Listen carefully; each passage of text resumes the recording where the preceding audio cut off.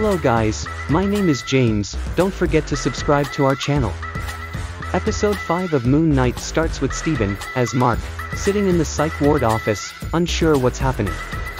It turns out the Hippo god was all a hallucination. The reality, according to the good doctor, is that he's a patient at Putnam Medical Facility. As Marc starts to spiral, Arthur has him injected with a sedative. In doing so, Marc is whisked back to the inside of the asylum with the Hippo god, Taweret. She's the Egyptian goddess of women and children. Taweret confirms that they're dead, after having been shot in the tomb. Her goal is to guide them through the afterlife. Or, the Duet, as she calls it. Now, this trippy asylum is actually on a boat, which is sailing to Aru. This is the field of the reeds, an eternity of paradise. Before they get there though, Taweret takes out their hearts to weigh on the scales of justice. On the other side is the feather of truth. Legend goes that if the scales balance, then your soul will pass into the fields. If it doesn't, well, they'll be thrown down into the underworld. No pressure. The scales continue to sway up and down. It appears that their hearts are incomplete, so the only way to settle this is to discover more of their life and become complete, uncovering whatever secrets they may be hiding. What ensues from here is a journey through the dark recesses of Marc and Steven's mind. In the cafeteria, all the people Marc has killed happen to be sitting at different tables. As Marc confronts his past, the scales start to slow down. Steven notices a little boy and follows him through a doorway to the past. This happens to be Marc's past, where he leads his brother through the forest with Dr. Grant, the pet name he's given to his sibling. Steven follows the kids into a cave, where the water continues to rise. Now, Marc's brother drowned in this cave and he's blamed for his death by his grief-stricken mother, Wendy.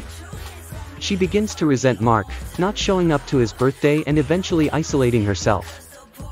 As Marc and Steven tumble through different doorways, they find themselves standing during the fateful night where Marc worked for his old CO Bushman. He was tasked with raiding an Egyptian tomb. Bushman changed the plan and called for no witnesses, but Marc couldn't live with that and he tried to take everyone away, but it didn't work. For Marc, he was badly injured and crawled inside the tomb.